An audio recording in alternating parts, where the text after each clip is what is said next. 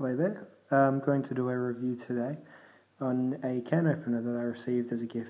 I would never think to buy myself such a can opener. I received it in a package I got from my sister for my birthday about 2 months ago now. The primary present was a shirt, a flannel cotton shirt, a very high quality one, from the Best Made company, as I often spout on about them. She saw fit to go on their site and choose me a couple of things, and the shirt was the main present, and these little can openers, which I later looked up, sell for about, I think, $16 each. This is a Japanese style of can opener. It's called a Ganji kankiri. Kankiri just meaning the Japanese word for can opener, and Ganji being the brand there. It's a very simple device. It's 2 pieces. It's got a quite formidable looking blade there, which that's your primary can opening apparatus. So the lip of the can catches on is very small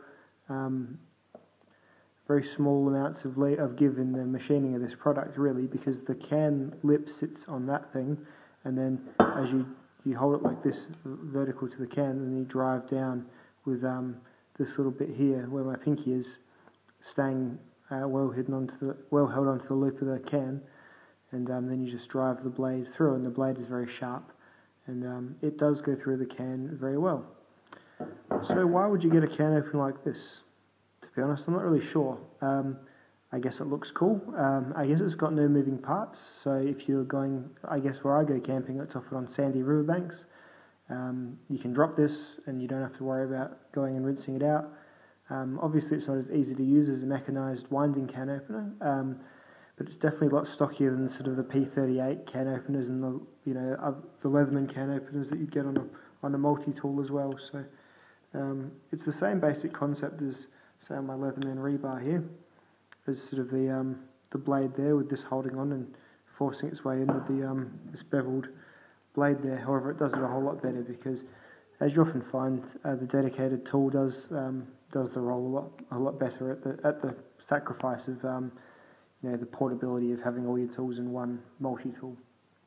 Additionally, on the tool, I noticed there's a bottle opener. That's quite a robust bottle opener that'll definitely open a beer. And then I saw you've got this little upturned lip here, and I'm not sure if they're intending it, but that would make a fairly reasonable price haul.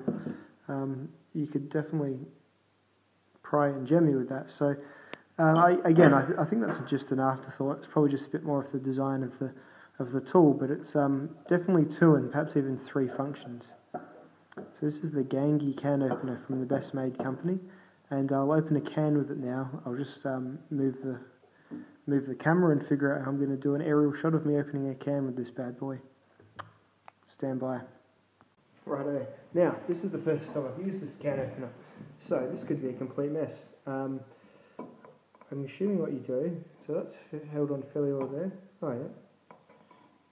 Oh yeah, the trick is to sort of move towards the can. Well, that steel is just falling away like nothing else. Wow, okay. With practice, this is...